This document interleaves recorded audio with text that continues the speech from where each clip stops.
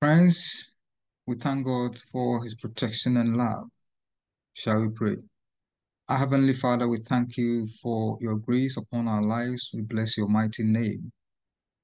Father, let the words of my mouth and the meditation of our hearts be acceptable unto you, our rock and redeemer. Amen. Friends, today we are meditating on a very important theme, salvation through Jesus Christ. Salvation through Jesus Christ. This theme comprises the deep truth that Jesus Christ and through him we are offered redemption and eternal life. Salvation naturally refers to deliverance from sin and its outcomes, brought about by faith in Jesus Christ. The Greek word for salvation is soteria, which signifies rescue, safety, and deliverance.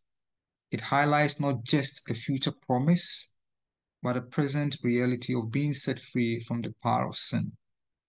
Jesus Christ is the cornerstone of our faith, the Son of God who took on human flesh, lived a sinless life, died on the cross for our sins, and rose again to grant us eternal life. Every human being needs salvation. And so Romans chapter 3 verse 23 reminds us, for all have sinned and fall short of the glory of God. Amen. Without Jesus Christ, we remain in bondage to sin, but through him, we receive the gift of eternal life. And so it is important that we repose our trust in him, since he alone can offer it. Jesus' sacrifice on the cross was a unique once-for-all act that achieved what no other sacrifice could. Hebrews chapter 10 verse 10 tells us, and by that will we have been made holy through the sacrifice of the body of Jesus Christ once for all. Amen. His death and resurrection offer us a way to reconcile with God, something we could never achieve on our own. And so in John chapter 3, verse 16, we see the love of God. And I read, for God so loved the world that he gave his only and one Son, that whoever believes in him shall not perish, but have eternal life. Amen. This verse reveals the depth of God's love for humanity. He gave his only Son, Jesus, as a sacrifice for our sins. The promise is clear. Belief in Jesus Christ grants us eternal life. This sacrificial love is the foundation of our salvation. To believe is more than an intellectual agreement that Jesus is God. It means to put our trust and confidence in him, that he alone can save us. It is to put Christ in charge of our present plans and eternal destiny. Believing is both trusting his words as reliable and relying on him for the power to change. If you have never trusted Jesus Christ, let this promise of everlasting life be yours and believe. John chapter 3 verse 36 gives us the choice of belief. And I read, whoever believes in the Son has eternal life, but whoever rejects the Son will not see life, for God's wrath remains on them. Amen. This verse emphasizes the importance of belief in Jesus. It presents a clear choice with eternal consequences. Belief leads to eternal life, and rejection leads to remaining under God's wrath. And John chapter 8 verse 24 gives us the consequence of unbelief. And I read, I told you that you will die in your sins. If you do not believe that I am he, you will indeed die in your sins. Amen. Jesus stresses the gravity of unbelief. Without faith in him, we remain in our sins and face eternal separation from God. This underscores the urgency of accepting Jesus as our Savior. And so John chapter 10 verse 1 gives us Jesus as the true shepherd. And I read, verily, truly I tell you, Pharisees, anyone who does not enter the sheep pen by the gate, but climb in by some other way, is a thief and a robber. Amen. Jesus warns against false paths to salvation. Only through him, the true shepherd, can we find a way to eternal life. Any other way is deceptive and leads to destruction. And so we need to be careful and see that we toe the line of Jesus Christ. John chapter 10 verse 9 gives us the gate. And I read, I am the gate. Whoever enters through me will be saved. They will come in and go out and find pasture. Amen. Jesus describes himself as the gate, the only entry point to salvation. Through him, we find safety, sustenance, and true life. And so John chapter 14 verse 6 gives us the exclusive way. And I read, Jesus answered, I am the way and the truth and the life. No one comes to the Father except through me.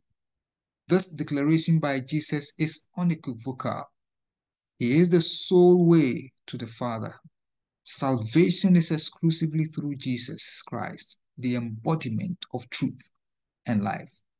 And so in Acts chapter 4 verse 12, we are treated to the only name. And I read, salvation is found in no one else, for there is no other name under the heaven given to mankind by which we must be saved. Amen. The apostles affirm that Jesus is the only source of salvation. His name alone has the power to save humanity. And so 1 Corinthians chapter 3 verse 11 treats us to the sure foundation. And I read, for no one can lay any foundation other than the one already laid, which is Jesus Christ. Amen. Jesus is the foundation of our faith. Building our lives on any other foundation is futile and leads to spiritual collapse. 1 Timothy chapter 2 verse 5 gives us the mediator. And I read, for there is one God and one mediator between God and mankind, the man Christ Jesus. Amen. Friends, Jesus bridges the gap between God and humanity. And so as our mediator, he intercedes on our behalf, making our salvation possible. 1 John chapter 5 verse 12 gives us the assurance of life. And I read, whoever has the Son has life. Whoever does not have the Son of God does not have life. Amen. Possessing a relationship with Jesus is synonymous with possessing eternal life. Without him, true life is unattainable. Without faith in Jesus Christ, there can be no eternal life. Through faith, we have the Son, and together with him, eternal life. Friends, as we reflect on these scriptures, it becomes evident that salvation is not something we can earn or achieve through our efforts. It is a gift of grace, available only through faith in Jesus Christ. Our journey to salvation starts with recognizing our need for a Savior and embracing Jesus Christ as the Lord of our lives. Amen. God bless you for making time to listen to the Word of God. Now, this is an opportunity to accept Jesus Christ as your personal Lord and Savior. If you have never done that before, then say this prayer after me. Dear Heavenly Father, I come before you in humility, acknowledging that I am a sinner in need of your grace. I confess my sins and ask for your forgiveness. I believe that Jesus Christ, your Son, died on the cross for my sins and rose again, conquering death and offering me the gift of eternal life. Lord Jesus, I invite you into my life and heart. Be my Savior and my Lord. Guide me and transform me by the power of your Holy Spirit. Help me to live a life that honors you and reflects your love to others. Thank you, Lord, for your mercy and for welcoming me into your family. I trust in your promises and commit to following you all the days of my life. In the name of Jesus Christ, I pray. Amen. Congratulations. You are now a member of God's family. Let us pray. Gracious Father, thank you for your word that has come to us. Bless your word and let it be fruitful in the lives of all those listening to my voice. This and many favors we ask through Christ, our Lord, with thanksgiving. Amen. Thank you, wonderful friends. Thank you, and God bless you.